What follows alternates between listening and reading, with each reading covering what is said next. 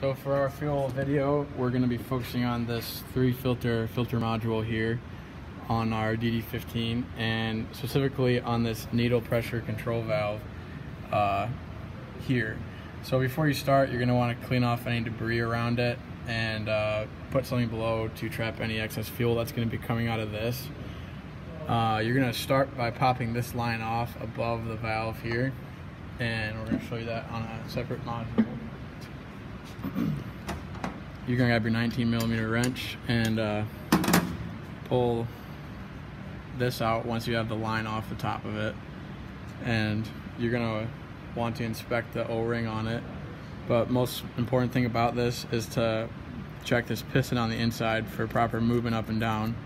If that doesn't move or it gets stuck or anything, that shows you that this needs to be replaced as a whole.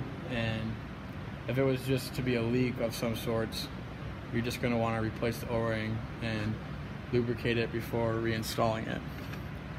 You're going to install this pressure control valve to 37 foot-pounds, and then you're going to install the line back onto it at 21 foot-pounds. And once you have everything reconnected, you're going to want to prime the system with the DD15 Shop Pro, and then start it up, make sure it runs, check for leaks, and that's it.